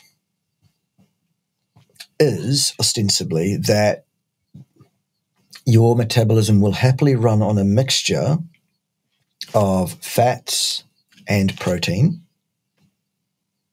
or carbohydrates and protein, less well than the fats, but you can survive, you can subsist for a goodly number of years on a carbohydrate protein-based diet. Let's say 3 to 5, ideally, after which the deficiencies sink in and you're one of those vegans that has to quit, one of the 84%. What the human metabolic system cannot do is do well on a fuel mix, which is fats, carbohydrates, and protein. The mixed macronutrient standard Western diet. The Randall cycle, ostensibly boiled down to its most simple way of describing it, is that of fats and carbohydrates, your body will be running on one or the other primarily based on what is being provided chronically. Your body will set up its enzymes, its pathways optimally for the predominant intake. The other one will be, for want of a better term, discouraged, locked out to some degree, discouraged from flowing through the metabolic pathway. So if you eat a bunch of carbohydrates, you are not going to be efficient at using fats. If you're running on fats, not only are you not efficient in carbohydrates, they're locked out completely because they are toxic at that state. Anytime you raise your blood glucose above its homeostatic level, its set point, that is toxic. That will damage the physical structures of your cell. It is a poison. You don't want that. So therefore it becomes obvious that what we do is we follow our genetic gift, our anthropological past. We follow the way our biological systems are designed, our metabolic pathways are designed by natural selection pressure, and we eat a food source that is appropriate for us as a species, and that is fat and protein with almost no carbohydrate. There are very few foods found naturally in our world that are a relatively even mixture of all three macronutrients. Because things are either animals, which are rich in protein and fat, or they're plants, which are rich in carbohydrate and not so good in protein, as it turns out. There are very few things that naturally exist having all three macros in it, and as such, the biological system of a human being and many other animals as well are not geared for that, and they lock each other out, as it turns out. So that's basically what the Randall cycle is. It's the thing that determines that we need to run ostensibly on either carbohydrate or fat. And then you think about it, well, the diet rich in carbohydrate versus the diet rich in fat. Which one of those diets is likely to be nutrient deficient and cause catastrophic health failure in about 5 years? Oh, right. It's the one based on plants. So that's the one to avoid. Now, is there any evidence from anthropology that, in fact, that's in line with what we have done? Is there any slam dunk actual science evidence that human beings definitely ate almost nothing but the flesh and fat of animals? Yes. It's the stable isotope testing I alluded to earlier. Slam dunk. Every single test of every long bone collagen that's been extracted from all human remains found anywhere on this planet of any age over about 11,000 years and less than 350,000, they all tell the same story within about 5%. Human beings are obligate hypercarnivores. We ate almost no plants at all. So maybe we should just do that and forget this ring-fenced area of pseudoscience called human nutrition science, which actually, as I said earlier, is propaganda, money-driven, and the furthest thing from science I've ever seen. Let's come back to your one meal a day. Is it typically a steak, or are you into ground meat, making burgers? What does that look like? Mostly it's steaks. Mostly it's rump and rump cap, otherwise known as picanha, which is a very fatty cut, very tender cut.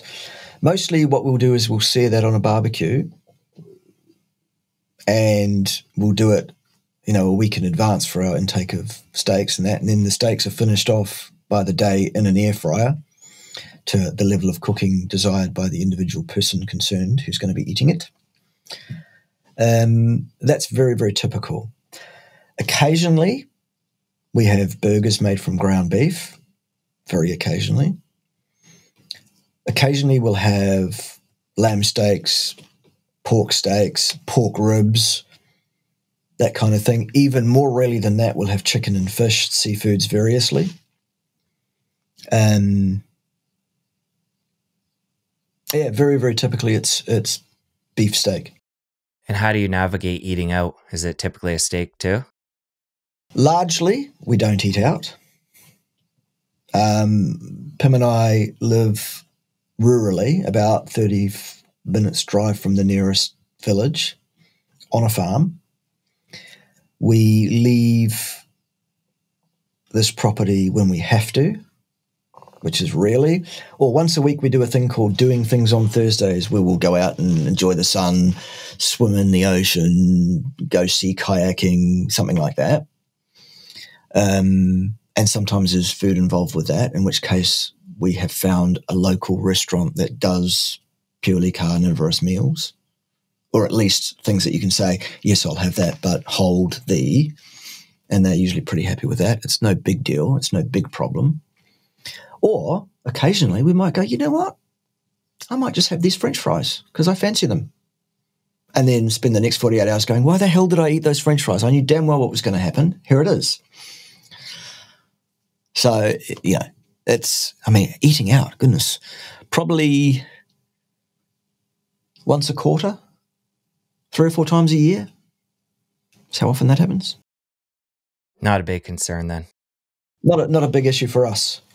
What kinds of questions will you ask if you're at a restaurant? Do you get into what kind of oil is this steak being marinated in? And do you get into that nuanced spices? And Not really.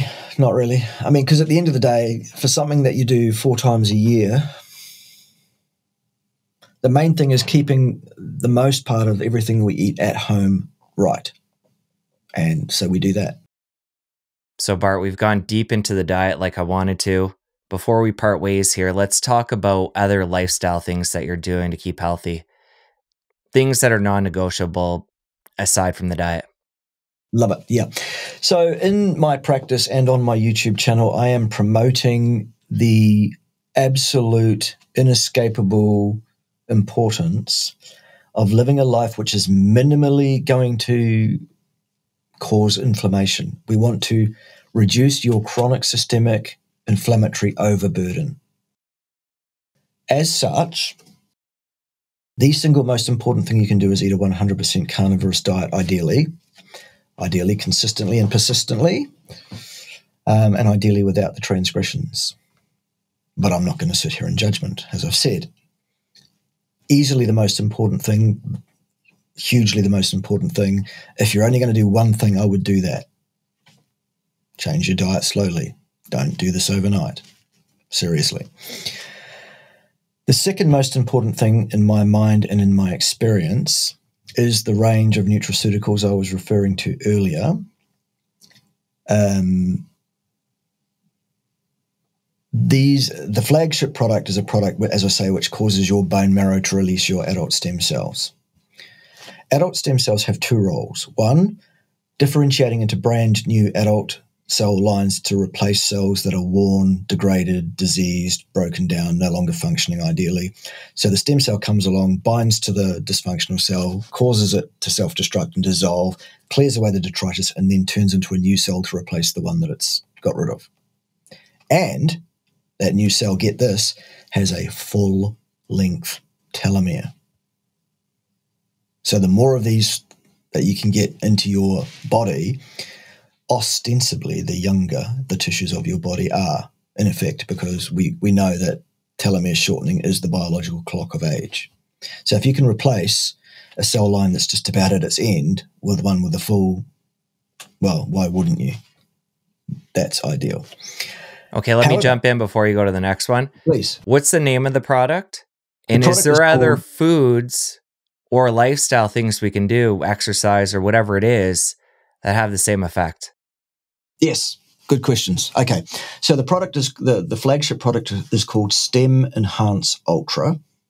It has a green label, and you'll see it when you go to the website. Are there other things that you can do to encourage the release of these adult stem cells? Yes. Fasting more than 72 hours will cause an uptick in the release of these things. So you can do that for free if you want. However, that requires you to fast for at least 72 hours, and the actual amount of stem cells being released by that will be vastly less. So it's not remotely as effective. I'd pay the money, frankly. What else can you do? Exercise will do it. High intense exercise at the right volume, on the right schedule, etc. It's tough to get it right if you're not an exercise physiologist and you're not able to take your bloods to test that you're getting it right. So that's difficult. You may have heard of a substance called EPO, and I'm not talking about evening primrose oil. I'm talking about erythropoietin. That stuff will do the same thing, for example. However, that one comes with very serious risks, whereas the product I'm talking about doesn't come with such risks. There's a control mechanism on it. So there's that. In terms of side effects, negative effects, anything that people have reported to us, really nothing to speak of at all. It seems to be a product that comes completely without negative side effects, which is quite stunning, really. This is a product that I myself have personally taken for the last 14 years, 10 of those as a retail customer, not as someone involved in the affiliate marketing of this product. This is a company that doesn't so much advertise. What it does is it's like a multi-level type setup without being like a multi-level company. What we do is we encourage people with social media spheres of influence to mention that this stuff exists and what it is a few times a week on their social media offerings, and people flock. They buy it because it does exactly what it says it does. It's fantastic stuff. So that's our flagship product. We have other products that support that product. We have an anti-inflammatory, which is very, very powerful and does not have the negative side effects of pharmacological ones either. We have a blood flow optimizer, because if you're going to release stem cells, you want them to be able to get there. So a lot of people have very, very compromised blood supplies, blood flow. So we can sort that out. There's a collagen supplement for folks that are into that. And there's also a skincare range based on encouraging the stem cells under your skin to come forward and produce new skin cells and make you look younger than you are and stuff. So that's our product range in a nutshell. The important thing about the adult stem cells before they turn into a new heart cell, toenail cell, skin cell, not hair follicle cells apparently, incredible, is that these stem cells, before they differentiate when they're still in your blood circulation, they'll be exuding exosomes, tens of thousands of these things every hour, and the exosomes contain RNA, DNA messages, sometimes fully formed proteins, signaling molecules, all sorts of things, and they can regulate other tissues. Like if you've got inflamed tissue, these exosomes can send a calm down, let's not be so inflamed message. Stem cells that encounter cancerous material in your body will send that a message, self-destruct. This is a powerful product. This is an incredible product.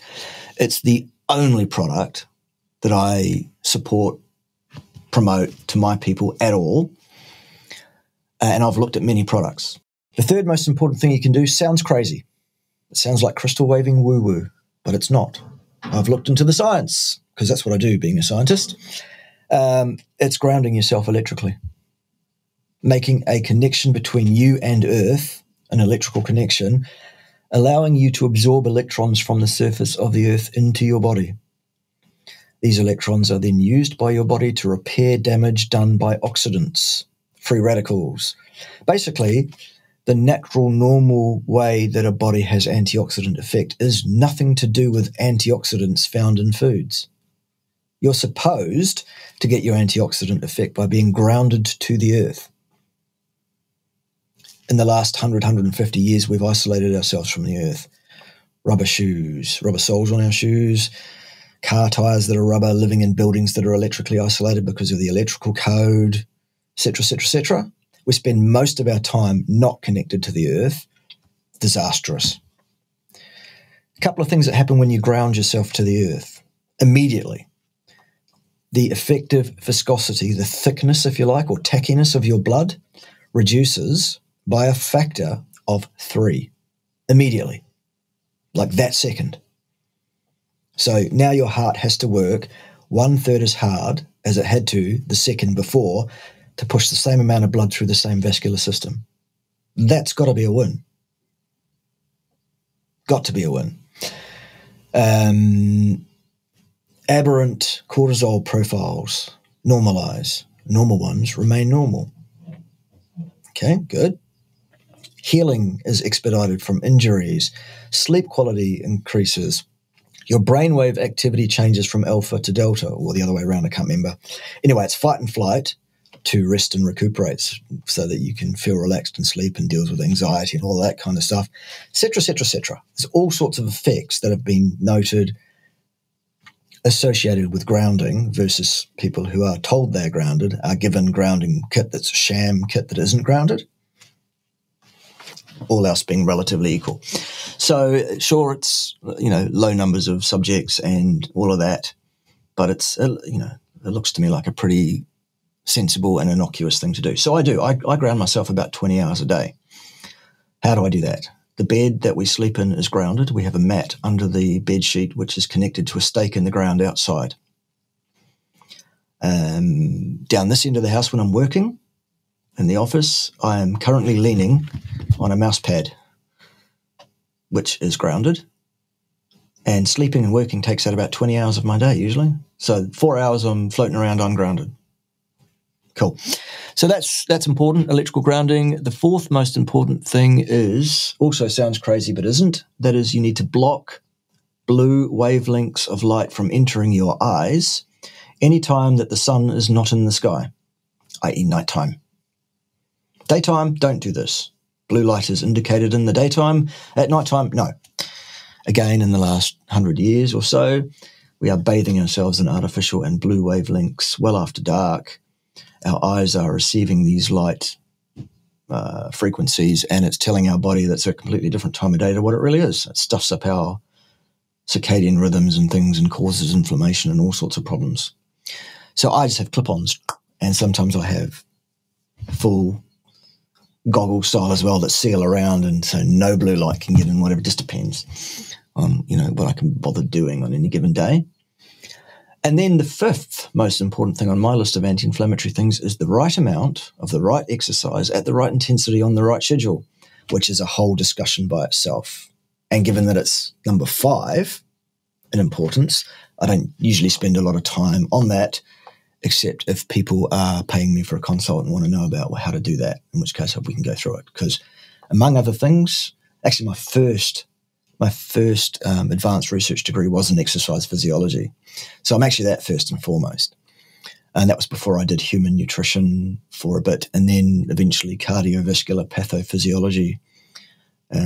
So it's kind of I come from that kind of broad base. I don't know if there are too many people floating around with multiple advanced research degrees. Most people have got one. It's not that I'm banging my own drum or anything. I'm just saying the fact that I've got 3 gives me a broader base of expertise than most people, I guess. And with that experience, with having researched actively in that area and with having dealt with thousands of clients over the last few years, that's how I've molded this top 5, I think. And so people often say to me, oh, what about this? What about that? What about cold plunges? What about, all sorts of different hacks that people can put in their lives for anti-inflammatory effect? And I usually say, fine, if you want to try it. It's not on my top 5 because it just hasn't shown itself to me to be that clearly worthy of being in the top 5. So those are my 5. Carnivore diet, It's a raw product, daily, every day. Electrical grounding as much as possible, avoiding blue light after dark, and exercise. All right, a couple follow-up questions before I let you go. One being brands when it comes to blue light blocking glasses and the grounding technology. Right. Blue light blocking glasses, quite simple, really. When you put them on and you look through them at something that is blue, the sky, the splash screen of windows, etc., or something that you know from everyday life to be a blue thing, that will appear, if the glasses are correct, that will appear either green, grey, or black, depending on the shade of blue that thing is. If you can see any blue light at all, no good. A lot of companies sell these computer blue light blocking spectacles that are clear and do not distort the color. Well, when you block blue, what happens is everything turns amber. The lens itself has to be dark amber to block blue. If it's not that color, it's not blocking the blue, is it? It's blocking a portion of the blue. That's how they get away with calling them blue blockers. That's not good enough. That will not do the trick. They must be dark amber lenses. And you can even go really quite crazy with this as well. A friend of mine named Harry Sopanos that has his own fine YouTube channel, by the way, which you can look up if you want to. He has removed every light bulb in his house and replaced it with an amber one that has no blue in it. So that not only does it not get into his eyes, but also because your skin can also detect blue. And that can throw things out. So he's $25, $30 a bulb though. Okay, Harry, cool, if you like. I'm not doing that myself. I'm just doing the lenses thing, and I think that's the important thing. So they must be dark amber color. You must not be able to actually see any blue. In terms of the grounding equipment, the way to check it is to ground yourself using the grounding equipment, be that a mat on your bed or a mat on your desk or whatever it is. Connect yourself, remain connected for about 60 seconds at least before you test, and then put a multimeter across yourself. So you would put the black lead, you would put on the mat, and the red lead you would put on your skin somewhere. The voltage should be very, very close to zero. Like in the tenths of a millivolt range is what you're going to get to probably. If that's not happening, it's not working. Because when you're disconnected, as I am now, what happens is over the next few seconds, my body will build up a positive charge. There'll be a voltage difference between me and Earth, a significant, like several volts, potentially. So when I connect to the mat, over the next few seconds, that positive charge will drift down back towards zero with respect to Earth, precisely because I'm absorbing electrons through the mat coming from the Earth into my body to neutralize those charges that the body builds up just by being alive. So that's the way to test on that one. All right, last question for you. I know you mentioned the exercise is something you share with people that are working with you one-on-one, but really broad question. For somebody that's exercising, are you a fan of the HIIT, cardio, resistance training, or a combo of the three? HIIT and resistance training at the top end of your individual intensity spectrum. 45 minutes for the total session, which is probably a work-to-rest ratio of 5:1. No more than about 4 times a week and never on consecutive days. Never, ever do cardio for any significant period of time at moderate intensity. The stuff they tell you is great for you and is good for you, and the cardiovascular fitness stuff, all the stuff, basically, no. Absolutely under no circumstances should you do that level of exercise. So very, very low intensity, like basically almost resting, like maybe walking. You could do that for hours at a time, that's fine. Hiking, whatever, low intensity. High intensity burst and repeat or resistance training exercise, fine. Everything in the middle, absolutely no, under any circumstances. Unless a person says to me, oh, well, but that's my sport though. I have to train that way to perform well in my sport. To which I say, here's what I suggest. change your sport, because that is not good for you long term. You should not do that kind of exercise. Not designed for it. Bad idea. All right, Bart, good place to end it. I really appreciate you coming on the show. Far-reaching conversation, and we're going to link up that supplement, your website, your YouTube channel, everything in the show notes. And I just want to thank you. Not at all. Thank you. It's a privilege and a pleasure to cross-pollinate. You know, if there's anybody else out there that's running a channel that wants to have a chat with me about anything, please do get in contact and we'll make it happen. Thank you, sir. Thank you. Now that you're done with Bart, you're going to want to stick around here and catch my chat with Dr. Sean. He's a carnivore MD who will teach you all about how to reverse visceral fat. I'll see you over there. Visceral fat causes inflammation throughout your body, leading to disease. It starts when you're young. It's the first expression of disease.